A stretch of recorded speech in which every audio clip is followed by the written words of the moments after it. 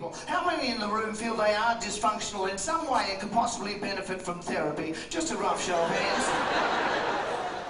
Okay, so we have a third of our audience who are dysfunctional and 2/3 who are obviously in denial because it was a trick question. There are no normal people. A normal person is simply someone you don't know very well, because once you get to know them, you'll realise they're as dysfunctional as you. But the really great news is, the more dysfunctional people you know, the more normal you become. In other words, if you want to feel more normal than you do right now, just meet more people. You know what I do to meet more people? I dial a telephone number at random every single day. No, it's fantastic. See, we've all got 8 numbers. So it doesn't matter where you live. Next time you're at home and you're idle, pick up the phone, punch in any 8 numbers. If somebody answers, just say, they'll normally go, hello, and that's when you go, hi, who's that? And they'll go, it's Steve. You go, good to meet you, Steve, and hang up the phone. Now, it doesn't give them a chance to say anything, but that's one more person you know. And that makes you just a little bit more normal. Can I have any more out of this? I can't hear myself at all up here.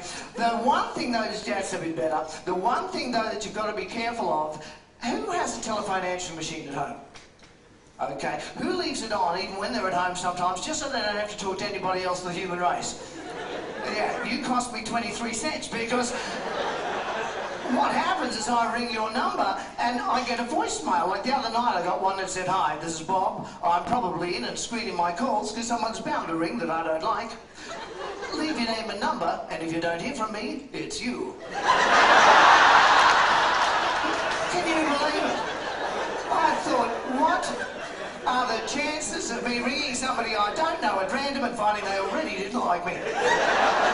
I mean, we were driving home from a party one night and we got pulled up for speeding. I was driving and I'm sorry I was speeding, but the police officer was at the window and they got the tap and I wound it down. I said, good evening, officer.